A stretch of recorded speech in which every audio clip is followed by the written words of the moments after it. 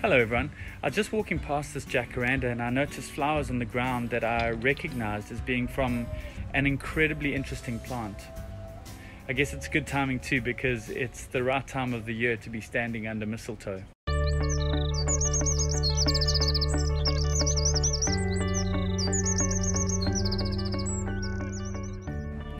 It has a few common names. Mistletoe, it's also known as lighted matches because the flowers look exactly like little matches that are burning.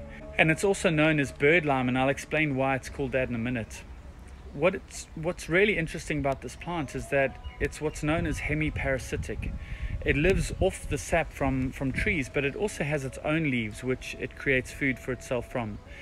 It produces seeds which birds love. I think barbets in particular love to eat them. They swallow the seeds and then fly along to the next tree and either regurgitate or defecate the seeds onto the branch. The seeds are incredibly sticky and they'll stick like glue to the branches and will begin to germinate pretty much straight away, sending down these tiny little roots called haustoria down into the tissue of the host tree.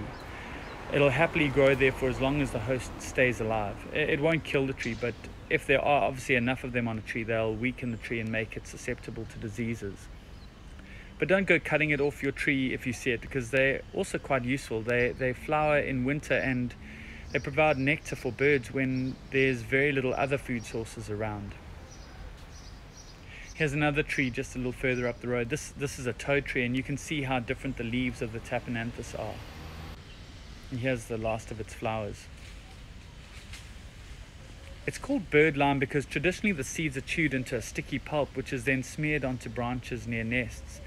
The birds land on it, they get stuck, and then they can't fly away, which gives the hunter a chance to come past and just catch the bird for, I guess, a somewhat meager supper.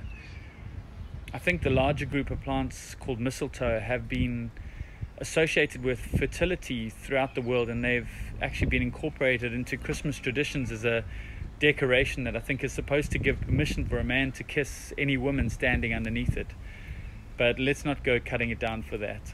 Hope you've enjoyed this little bit of information about this interesting plant. Thanks for watching. Share with anybody you think might be interested, and happy gardening.